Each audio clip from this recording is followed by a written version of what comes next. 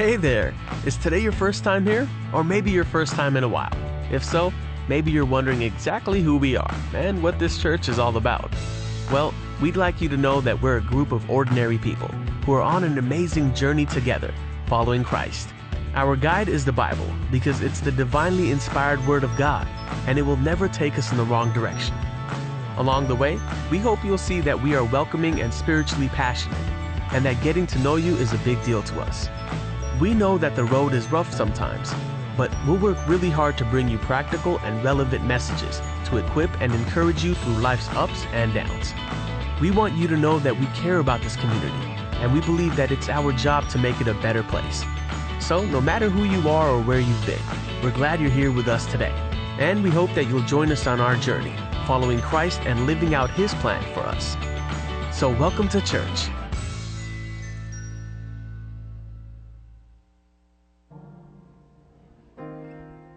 Please join us as we sing our first song, Your Name. Our service is a little bit different today, but I hope you guys like it. Please join us.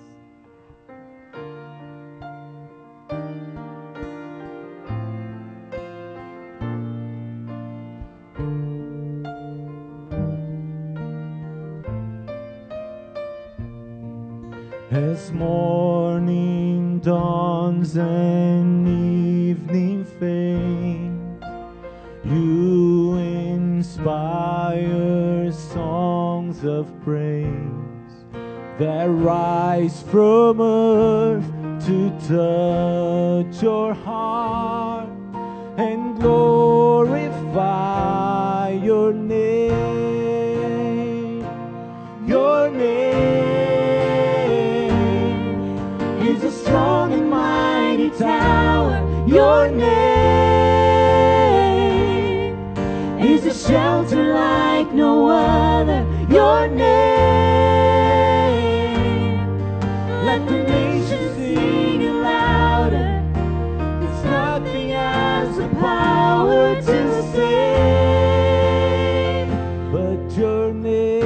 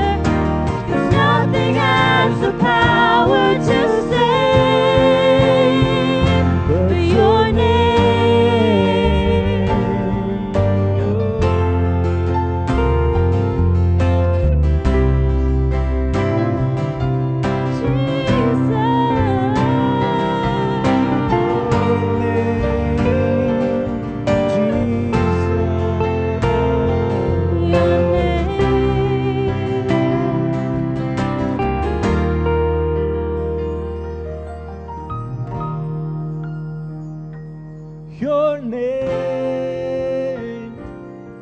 is a strong and mighty tower. Your name is a shelter like no other. Your name, let the nations sing it louder. 'Cause nothing has the power to save. Your name is a strong and mighty tower. Your name is a shelter like no other. Your name, let the nations sing it louder. 'Cause nothing has the power to save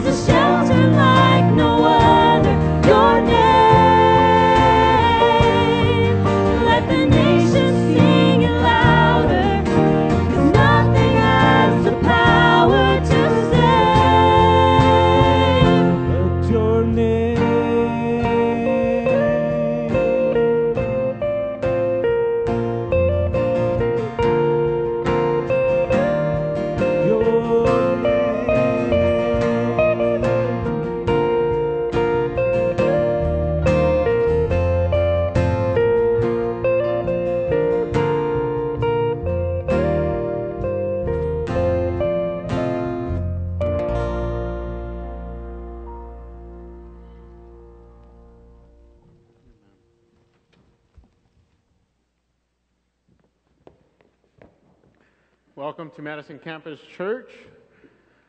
We hope you are blessed today by our service and our worship here today. Just want to remind you, as our goal here at Madison Campus is threefold. It's to remind us that we are here to love God, to love people, and to serve the world. And so when you come to Madison Campus, we want to remind you that first and foremost, the main objective of coming and fellowshipping with believers is to remind ourselves that we are called to love God. So we hope that today, during our worship service, that you can experience that love of God like it's the first time, or remember when you fell in love with God for the first time. The other thing we want to remind you is, as Christians, we're called to love one another. And so we are to love others. And last of all, every day, day by day, week after week, month after month, year after year, we are called to serve the world. We're not just called to come together just to come together, and that's all. It's all good and all, but we're called to serve the world. And so here at Madison Campus, we strive to love God, love people, and serve the world. What I want us to do is just take about a minute to greet one another. If you want to give someone a hug, give them a hug. If you want to give them a firm handshake or a soft handshake, you could give them a soft handshake as well. Have you guys ever had those? It's like you go in to get a handshake, and they're just like, they give you like a little fish or something. But go ahead, greet one another, hopefully someone you haven't met, and then we'll get back up here and we'll make a few other announcements.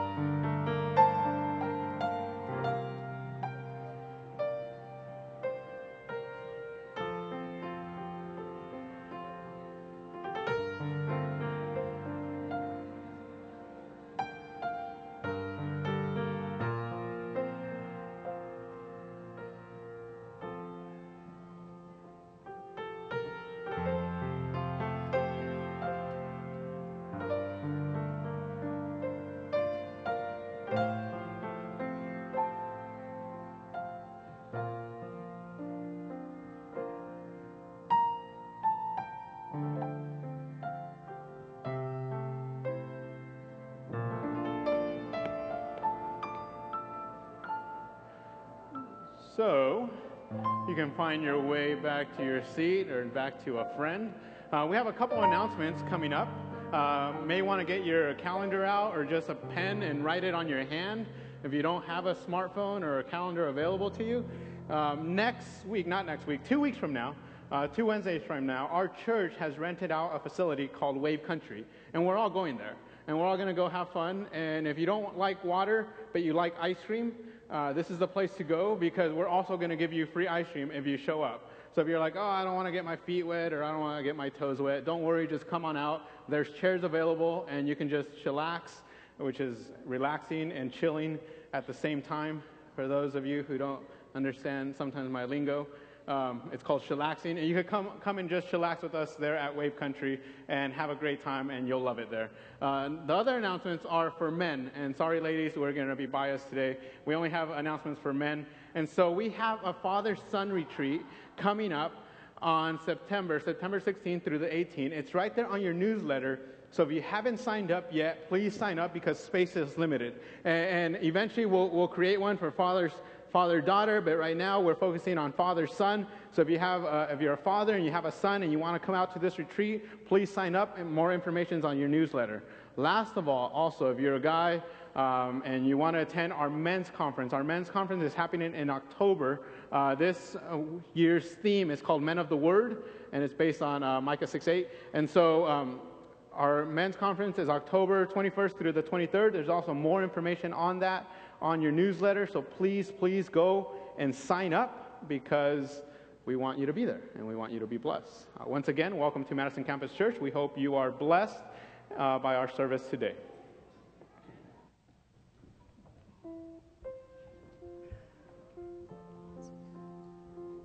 This next song is called Forever. Please join us. This is probably a new song for some of you. Hope you guys can sing along.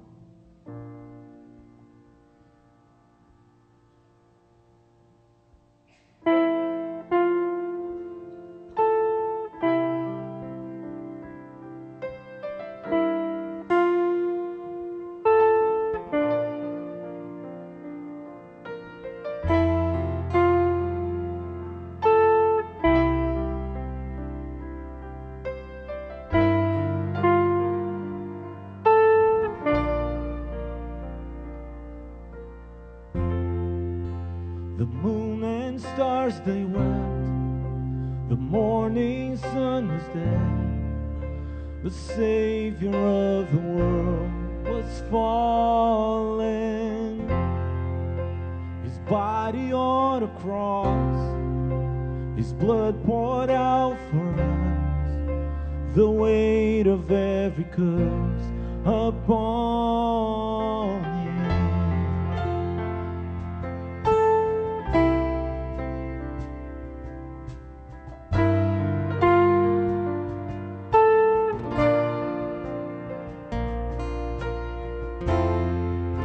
One final breath He gave as heaven looked away. The Son of God was laid in darkness. A battle in the grave, the war on death was waged. The power of hell forever broken. The ground began to shake, the stone was rolled away. His perfect love could not be overcome. Now death, where is your sting? Our resurrected King has rendered you forever. He is glorified. Forever He is lifted high. Forever He is risen. He is alive. He is alive.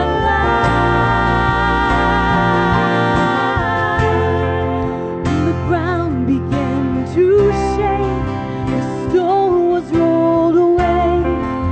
His perfect love could not be overcome. Now death, where is your sting? Our resurrected King has rendered you defeated. Forever He is glorified. Forever He is lifted high. Forever He is risen. He is alive. He is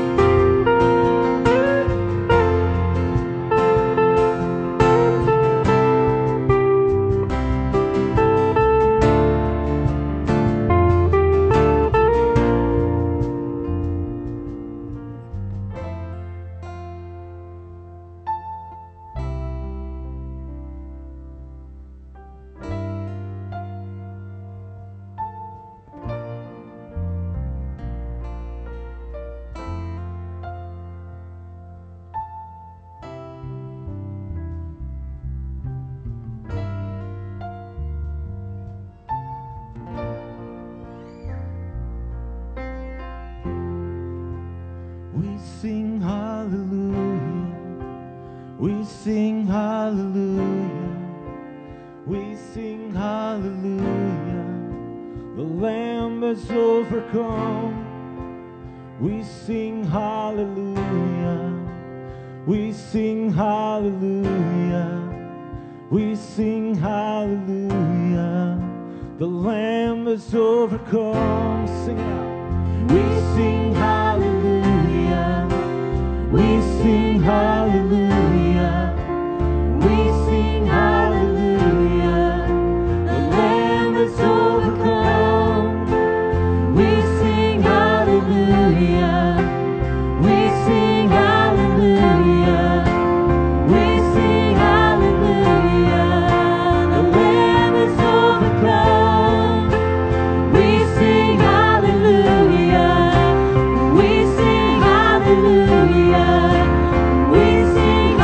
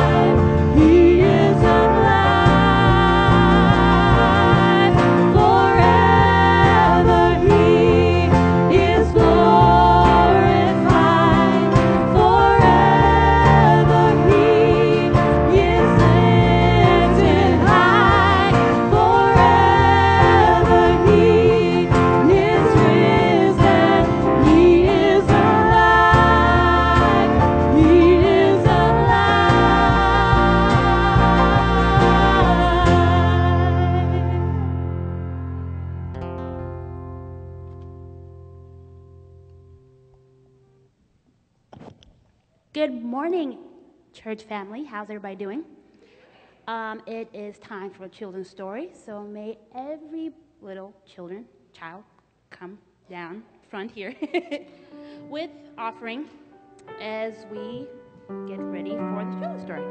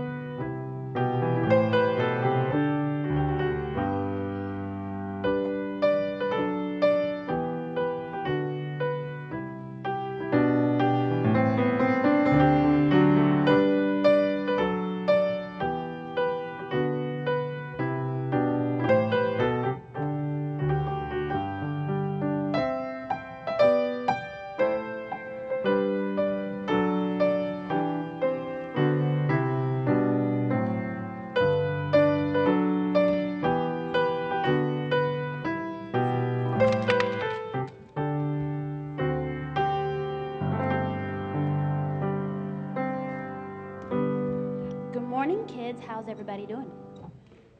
Good? Okay. So today, today I'm going to tell you a story or demonstration. So, does anybody know the famous verse, John 3:16? Can anybody tell me? Anybody want to? Yeah.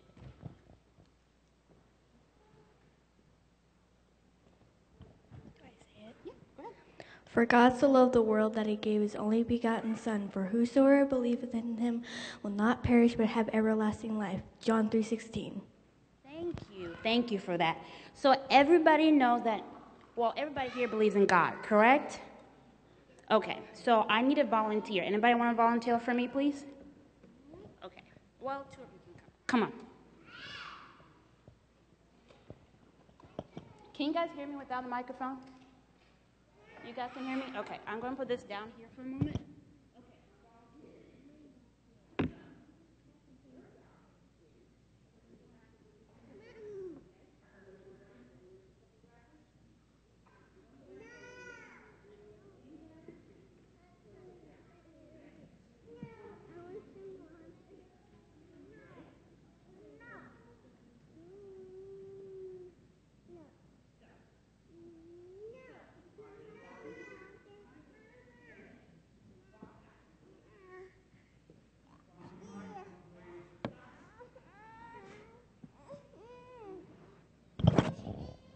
Okay.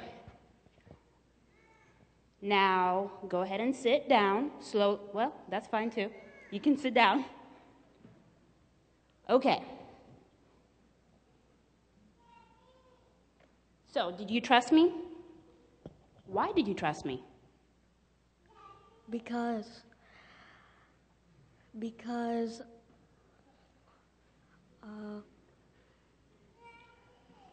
You're putting a lot of faith in me, right?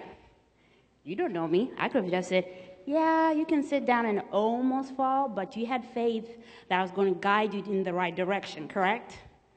You can go ahead and sit down with them if you want. Basically, with that demonstration, it should give us an idea or have faith in leaning towards God and understanding that he will never leave us astray because he's going to guide us in everything we do. Who believes that? Anybody agree with me? Okay. With him, everything is possible, so we should be able to put everything in him so he can help us through everything we do. Okay. Is there anybody who wants to pray for us? You want to pray? Okay. Let's bow our heads. Thank you, Jesus, for this perfect Sabbath. Please let us have a good Sabbath.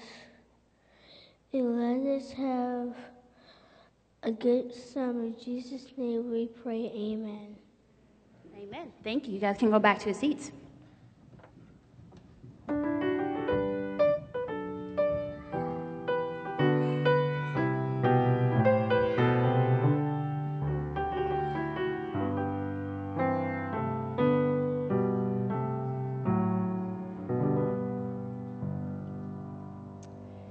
It is now time for our tithes and offerings.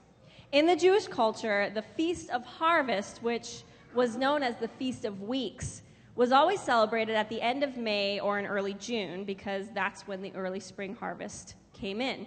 So 7 weeks after the barley sheaf was offered, the first fruit offerings were brought into the temple. So we can look at this as an example. Our first fruit offerings doesn't have to be grains or fruits or things that we've grown. It could also be our time, our talents, and our resources. So, our offering today is going towards our local church budget, which includes outreach ministries that help people in our very own community. So, will you give your first fruits to God today? Please bow your heads with me. Dear Lord, thank you so much for the opportunity that you give us to partner with you in affecting our community positively. Lord, we want to ask your blessings on these offerings today. Let them go towards your purpose. We love you. In Jesus' name we pray. Amen.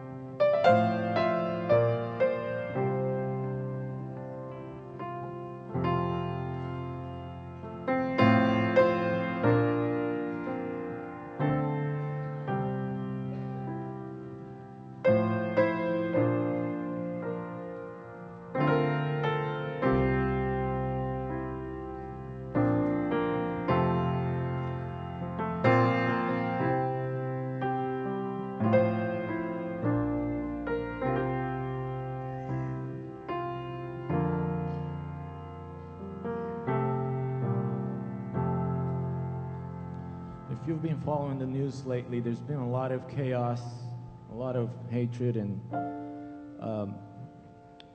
violence all over the place. And I believe that there's a spiritual battle going on, and the enemy is doing whatever he can to destroy us. But on the flip side, we have Jesus Christ that gives us hope and victory. And as we sing this song, let's think about that, and may we all stand in his power so we can overcome. Please stand as we sing this next song, Christ alone.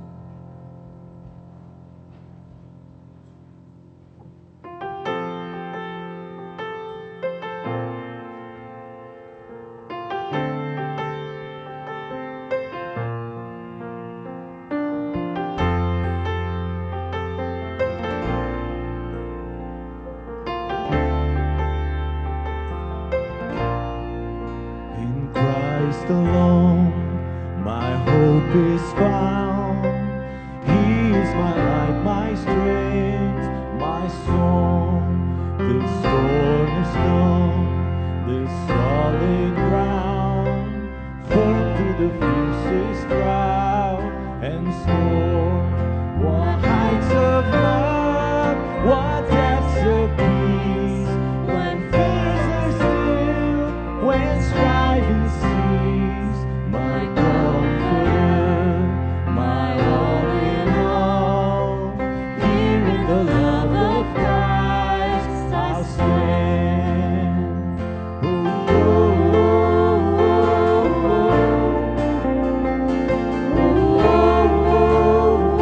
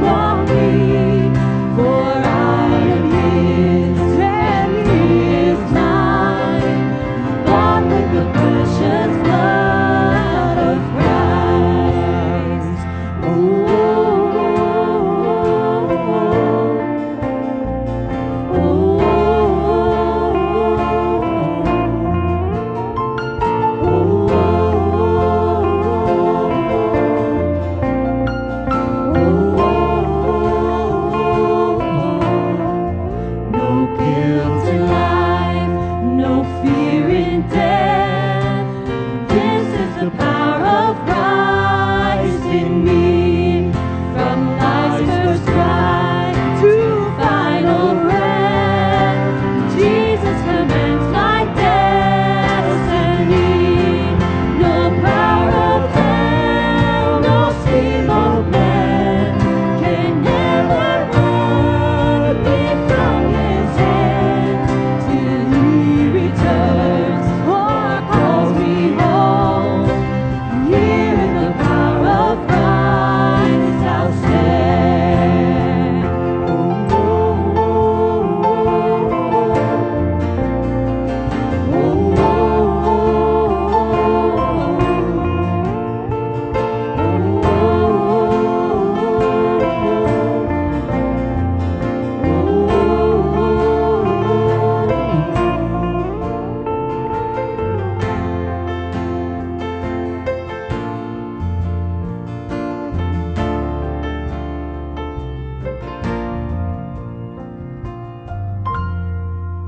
till he returns or calls me home. Here in the power of Christ I'll stand. Here in the power of Christ we stand. Amen. You may be seated.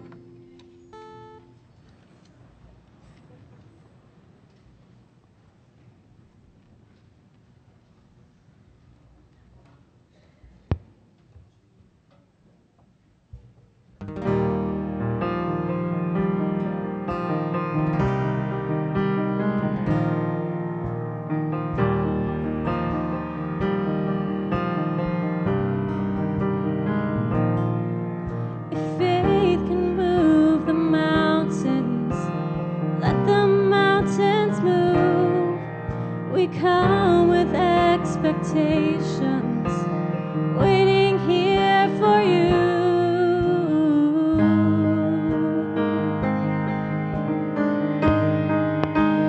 Waiting here for you.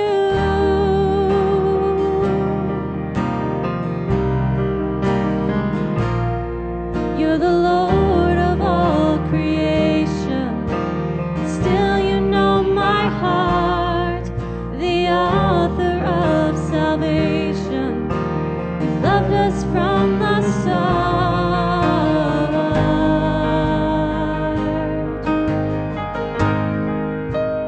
Waiting here for you, with our hands lifted high.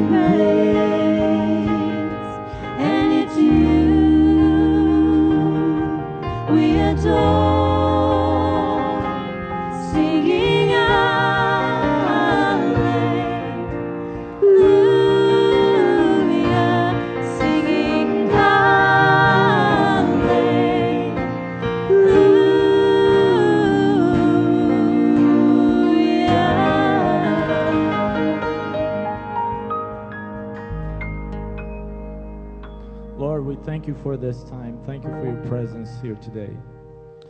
I pray that you will take away every distraction, every thought that might hinder us from hearing your word today. Be with the sermon, be with the message, so we can be blessed today, and be with us for the rest of this day. In Jesus' name, amen.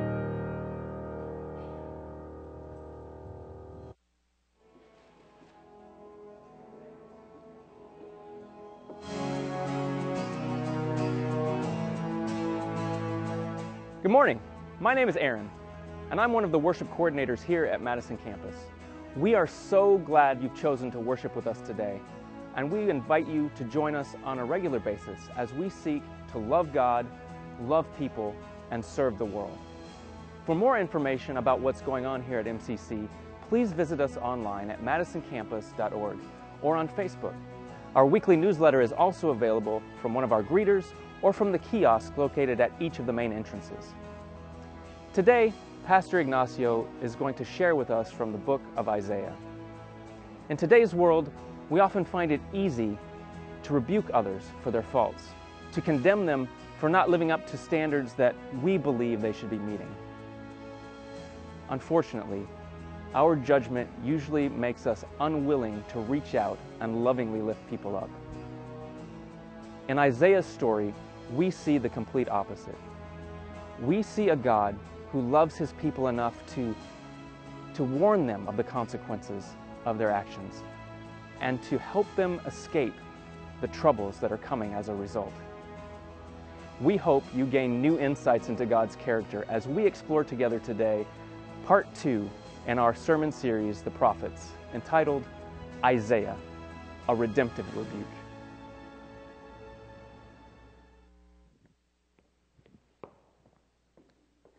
Good morning. Happy Sabbath. If you weren't here last week, I encourage you to maybe go online and stream it last week. That way you can get fully caught up to where we're at today. And if not, we have some, I think, DVDs and CDs outside in the foyer and one of our little kiosks. But I encourage you to go online and watch it as long as there's an internet and there's power. It should be on there for the rest of your life until Jesus comes back to take us home. And then we'll get to hear from him because he'll be awesome. A lot better than any one of us, I'll guarantee you that. But last week, just to catch you up just a little bit, I emphasized the point of how much Jesus values people, of how much he cares not just about the people that come into the sanctuary, that come into the church, that come into Seventh-day Adventism, not just those people, not just the people who claim him as Savior, but how much he loves just all people, of every nation, of every tongue, of all ethnicities. And so to sum up that point, we went to Matthew 5 and we looked at the story of Matthew 5 when Jesus tells, he's talking there after the Sermon on the Mount, and he's talking to the people, and he says this. He says, Therefore, if you one of these days you happen to have a gift and you're about to offer that gift to the altar before God, you're about to offer God this gift at the altar, and you remember while you're there at the altar that you have a sin or that a brother has something against you or a sister has something against you, leave your gift there, go be reconciled with your brother, and then come and offer that gift. And we translated that to mean today that translation, that application would mean something like this. If you were coming to church today, and as you were walking through those front doors, to offer your songs of praise, your time in worship here together, you're about to return your tithes, your offerings, you're about to socialize, you're about to offer God all this time, whether it's 2 hours, whether it's 3 hours, whether it's 4 hours, all this time in worship and fellowship with his people. And he says, as you're walking through those front doors, you remember that someone has something against you, or that you offended someone, whether it was on social media, whether it was face-to-face, whether even you thought of it. If you remember that you have something against someone else, or someone else has something against you, just stop what you're doing. Just stop what you're doing. Don't even go in there.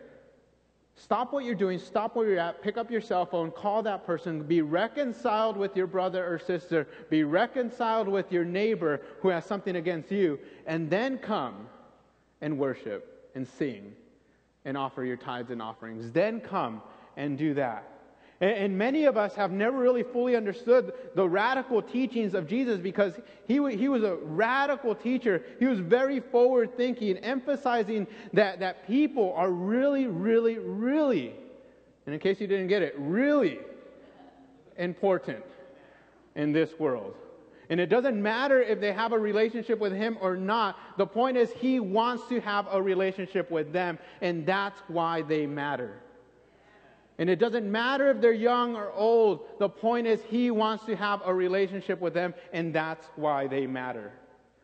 And today in Isaiah, we're going to look at Isaiah, and we'll find ourselves that the same mistakes that the people in Isaiah's time made, are the same mistakes that we make over and over. It's like it never dawns on us. It's like things don't click. And it doesn't make sense, and it just doesn't sink in, and we just don't understand, and we just don't apply. Or maybe we hear it, but we just don't actually do it, because we're like, well, Jesus said this, but later it says this, and we make excuses for our bad behavior. And we make excuses for not trying to reach out, and we make excuses for why we don't do things. And so Isaiah's culture, Isaiah's context, the people were caught up in this tradition. It's not that they were doing something wrong. In their minds, they were coming to the temple, they were offering sacrifices, they were worshiping, they were doing what God had commanded them to do, at least so they thought. But in the midst of going through the routine became exactly that. It just became a routine and nothing more. Their religious life, their life of religiosity, the relationship that they had between themselves and with God, affected no way how they interacted with one another. And they didn't care to love one another and to look after one another. And so if you have your Bibles, I encourage you to open them to Isaiah chapter 1. And in Isaiah chapter 1, God is wrapping up, and he's telling them, like, I don't care about your sacrifices. I don't care about your offerings. I'm tired of your new moon festivals. I'm tired of all these Sabbath rituals that you keep doing. I'm tired of this. You keep doing it, and you think that you're doing yourself a favor, and you think that you're doing me a favor, but you're not. And I'm tired of it, because it's just a ritual to you. And so he says, he starts in verse 16, he says, wash yourselves. Make yourselves clean. Remove the evil from your deeds from before my eyes. Cease to do evil. And then verse 17. And this is a theme that you will see throughout all the prophets. Throughout the New Testament, throughout Jesus' teachings, throughout all the apostles' writings, you'll see this theme woven throughout. Learn to do good. Seek justice. Notice it doesn't say seek what you could justify. It says seek justice. Seek justice. Correct oppression. Bring justice to the fatherless. Plead the widow's cause. And then he has these words that we so often quote, we so often read them, and we apply them to our own lives, and we apply them to those people who sometimes feel like they're not good enough. And we hear the heart of God in these following verses. And he says, come now. Come now, let us reason together. And what we don't see in our English vocab today, what we don't see is the Hebrew intent behind these words. These are very passionate words that are written. And if you were to visualize what the author, what Isaiah is trying to write when he writes that God is trying to tell us, come God, the visual that you would get, it would be God on his knees begging and pleading with a rebellious people who just don't get it. And he's begging on his knees, and he's pleading with them, and he's saying, come now, come on. Come on now, please come. We can talk about this. You think you're doing all the right things, but please come, because we can talk about this. And maybe you don't see that your sins are cutting you off, and maybe you don't see that your sins are like scarlet, but that's why you need to come. Come now, he says. Come now. Let us reason together. And all of us know this. Most of us would know this. Though your sins be like scarlet, they shall be, finish it off, white as snow. Though they be like crimson, they shall be white as wool. And you know, that's the G-rated version of the Bible in that section. When you go home, Google that verse and look up true meaning of though your sins are like scarlet, they shall be white as snow. Google it, and you'll find out what I'm meaning by the G version. Because the image that we're supposed to get when we read those words are not supposed to be like, oh, scarlet, you know, sometimes a red dress looks pretty nice. It's not bad. No, it's supposed to be an image of disgust. It's supposed to give you this reaction within you like, oh, that's gross. And what God is saying is this is exactly how you are. And you don't see it. And the people of Isaiah didn't see it, and we don't see it. And he says, you don't see it because you're not coming to me and you're not reasoning with me. But I can tell you, I can make you clean. And notice what the verse doesn't say. The verse doesn't say, come now, let us reason together so you can make yourself clean. It doesn't say that. Notice what it doesn't say. Come now, let us reason together so you can buy some laundry detergent and just, make your sheets white again. Get some bleach. It doesn't say that. It says, come now. Though they be like scarlet, I will make them white as snow. Something God does. Something God intervenes in. And in the midst of it, you see that the heart of God, He's trying to reach a lost people. And they just don't get it. And so what does He do? Fast forward to chapter 6. In chapter 6, we see the calling of Isaiah. And Isaiah is there, and he's caught up in a vision, and he's not hesitant about what time it is. He knows exactly what time. He says, you know what? I know this. I remember it like it was yesterday. It was in the year that King Uzziah died. In the year that King Uzziah died, I saw a vision. I saw the vision of the Lord's temple, and the Lord filled it, and the train of His robe filled the entire temple. And not just that, then I saw two seraphim. It's another word for angels. He says, I saw two seraphim. They were hovering and flying there in the midst of the temple, and they had 6 wings, and with 2 wings they covered their face, and with 2 wings they covered their feet, and with 2 wings they flew, and they were singing one to another back and forth, and they were singing the most repetitive worship song ever written, ever created, and that will ever exist in the history of humanity. And the song goes like this: holy, holy, holy is the Lord God Almighty. The whole world is filled with His glory. And you think our songs are repetitive. Look at what Isaiah is going. It says they never stop, they never cease, they keep singing and singing and singing. And you know why? Because there's never a time when the earth is not filled with the glory of God. And so one angel sings to the other angel like it's the very first time he discovered, and it made sense. And so he sings and he's like, hey, did you know? Did you know that holy, holy, holy is the Lord God Almighty? The whole world is filled with His glory. And the other angel's over here, he has his face covered, and he's probably thinking like, where are you? I don't see you. And he has his feet covered, but he's flying in the air, and he's like, really? Really? Well, I need to tell you because clearly you don't get it. And he probably emphasizes it just a little more. He's like, holy, holy, holy is the Lord God Almighty. The whole world is filled with His glory. And then the other angel, and you're probably like, stop. No, I'm not going to stop. Because they don't stop. And the other angel just ups it up a little more. He's like, holy, holy, holy is the Lord God Almighty. The whole world is filled with His glory. And there's never a moment when this world will not be filled with God's glory. Yes, there's horrible things, but guess what? God's glory is greater. And so they sing and they worship. And I imagine that one day we're going to see these angels. You realize this? We're going to see these angels.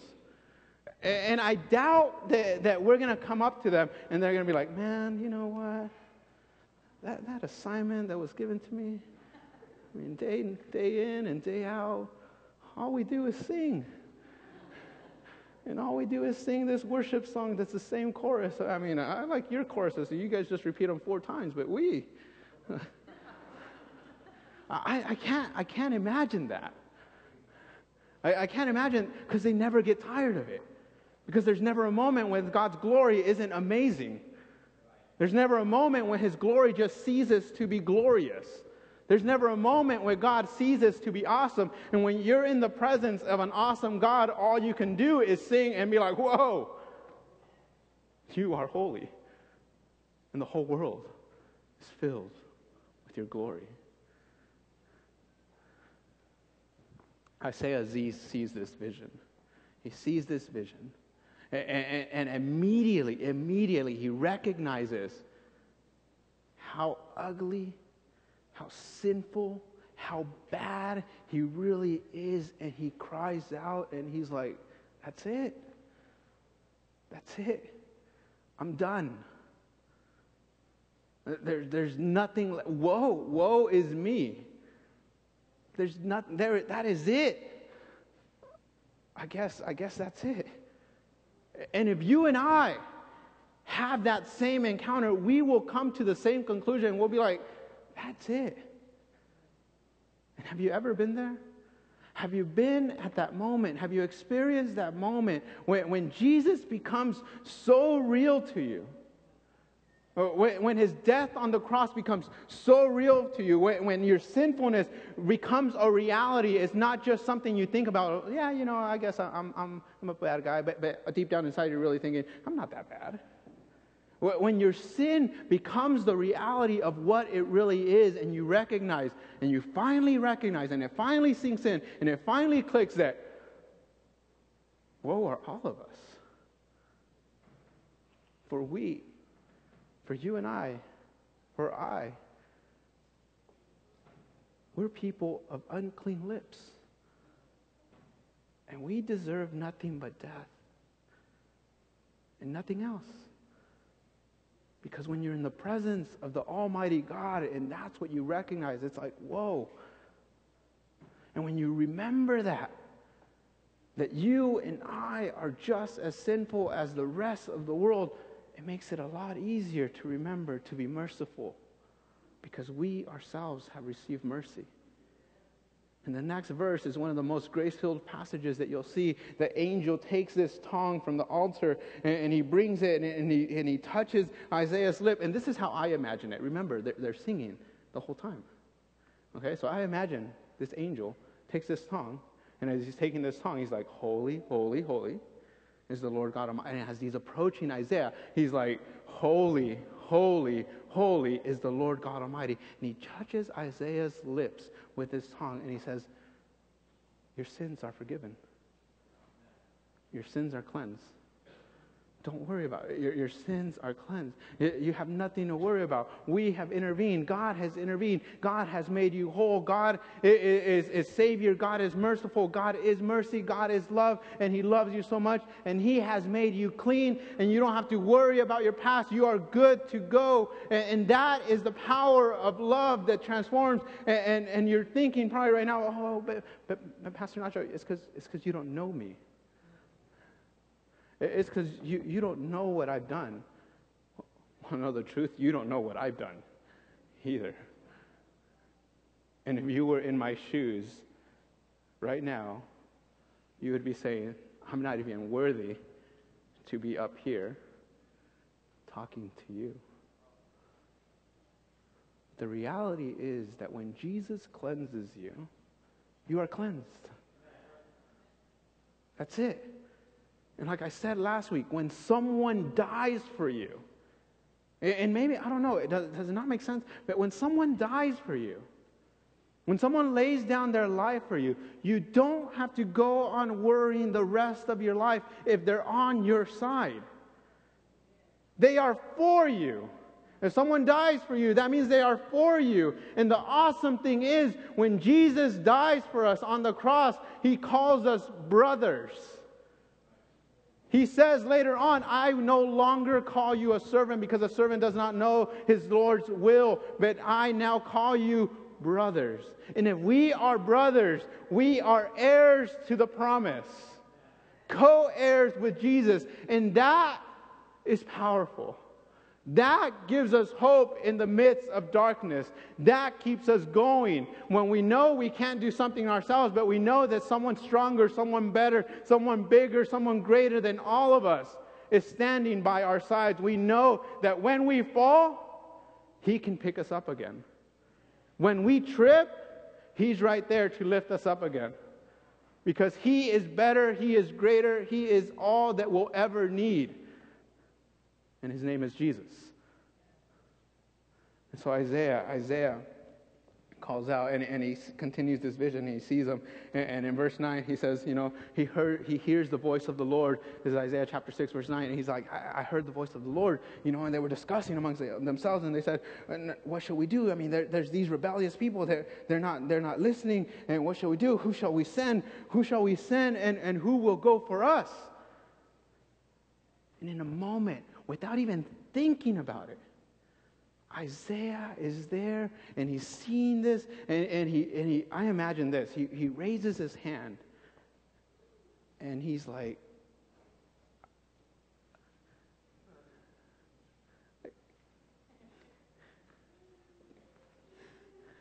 I'm right here.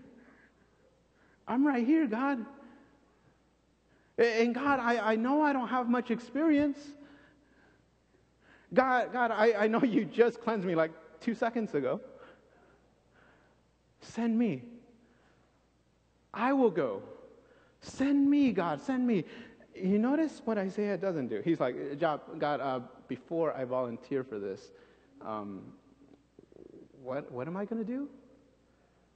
Can you give me a job description, God? Can you explain to me what exactly the details of my role will be when I begin and when I end? And what exactly are my boundaries? Who should I talk to? Who should I not talk to? Who should I... God, do I need some work experience before this? Is there on-the-job training that I can just go follow another prophet or something? None of that. He's cleansed. And he's like, I'm right here. Send me. He has no idea what he signs up for. No idea whatsoever. And that's half of the pastors in this world, I guarantee you. No idea what they sign up for. They're like, yeah, right. And half of our volunteers, too, they're like, yeah, right here. And then we're like, yes, as pastors, we're like, yes, we got another one. They have no idea what they're getting into. But they come. And Isaiah says, here I am, send me. And then he gets the worst job description ever. The worst. Read it. It says this, at least from our human perspective. Verse 9, and he said, this is God speaking, and he said, go and say to this people, keep on hearing but do not understand. Keep on seeing but do not perceive. Do you guys get what he's saying? God's like, Isaiah, go. I'm going to send you. I'm going to send you as my prophet. And you're going to go to a people who you will preach over and over and over and over again, and they just won't get it. And you're going to show them over and over and over, and you're going to show them again and again the love and the mercy that I have for them, and they're just not going to see it. And Isaiah doesn't do what we would do, because we would probably be like, did I say send me? I meant, use me once a week for an hour, maybe. He doesn't say that. And notice what Isaiah doesn't say either. He doesn't say, here I am, God, fix me. Fix me that I may do this. He just says, here I am, God, send me. And you and I should be thankful for Isaiah, for the kind of image that Isaiah shows us about God. And many of us, we might think, oh, well, God can't use me. God can never use me. If God knew my past, He wouldn't use me. Guess what? He knows. And He wants to use you. And if you think that God doesn't want to use you, I don't know what God you're imagining. Because the God we know The God that we see in Isaiah is not a little peanut-sized God. He's a big God. He's not the God who's like, well, I guess, they had a bad upbringing and it's going to be hard to use this one. No. The God that we see in Isaiah takes anybody at any time who's willing to say, here I am, Lord, send me. And he sends them. And we're so thankful that Isaiah accepts this call, because you and I, whether you recognize it or not, we know and we are fruits of Isaiah's ministry. Have you ever heard, he shall be called Wonderful Counselor, Prince of Peace? That's Isaiah. Have you ever heard, behold, the virgin will be with the child? That's Isaiah. Have you ever heard, yes, even youths will grow weary, but those who trust in the Lord will renew their strength. They will mount up on wings like eagle. They will run and not grow, they will walk and not grow weary. They will run and not faint. Even youths will grow weary. Guess who wrote that? That's Isaiah. And then in Isaiah 57, Isaiah 53, 53. He preaches year after year, day after day, about one day, though everything looks horrible in the midst of us, though we're going to be conquered by Babylon, though crisis is going to come, though it's going to look like there is no hope for us, guess what? One day, a Messiah will come. And he writes about this. The most famous verses about the Messiah are found in Isaiah. Isaiah 53, verse 4, start in verse 4. It says, surely he has borne our griefs and carried our sorrows, yet we esteemed him stricken, smitten by God, and afflicted. But he was pierced for our transgressions. He was crushed for our iniquities. Upon him was the chastisement that brought us peace, and with his wounds we are healed. And all of us, like sheep, have gone astray. We have turned everyone to his own way, and the Lord has laid on him the iniquity of us all. He was oppressed and he was afflicted, yet he opened not his mouth. Like a lamb that is led to the slaughter, like a sheep that is before its shears is silent, so he opened not his mouth. By oppression and judgment he was taken away. And as for his generation, who considered that he was cut off of the land of the living, stricken for the transgression of my people. And then fast forward to the end of verse 12. Therefore, I will divide him a portion with the many, and he shall divide the spoil with the strong, because he poured out his soul to death and was numbered with the transgressors, yet he bore their sins of many and makes intercession for the transgressors. And this is why when Jesus begins his ministry, do you know who he quotes from? There in Luke, he quotes from Isaiah. He says this is Jesus quoting, and he's like, the Spirit of the Lord is upon me, because he has anointed me to proclaim good news to the poor. He has sent me to proclaim liberty to the captives, the recovering of sight to the blind, to set at liberty those who are oppressed. That's Isaiah. Thank you, Isaiah. And then Isaiah ultimately points to the God who will lay down his life for his people. And it's because of this. We see Jesus at the cross, and I don't know if we just don't get it, we just don't see it, but Jesus there at the cross during his last moments, while people are persecuting him, while people are killing him, while he's laying his life on the line for each and every one of us, and while people still don't see who he really is, he's able to utter some of the most beautiful words that we will ever find in Scripture, where he says, Father, forgive them. Forgive the ones who are persecuting me. Forgive the ones who are killing me. Forgive the ones who are putting me on this miserable cross today. Forgive them, because they have no idea what they're doing. And in that prayer, Jesus prayed for you and I. And he looks down on us. And he looks down on us and he's like, I laid down my life for you. I laid down my life for your neighbor. I laid down my life for your enemy. Can you do the same? Because we live like this world is all we're ever going to get. But Isaiah doesn't talk a lot about this world. He mentions it, but it's in passing, because he's trying to point us to a world that's going to be better. To a world when the Messiah comes, it's going to be glorious.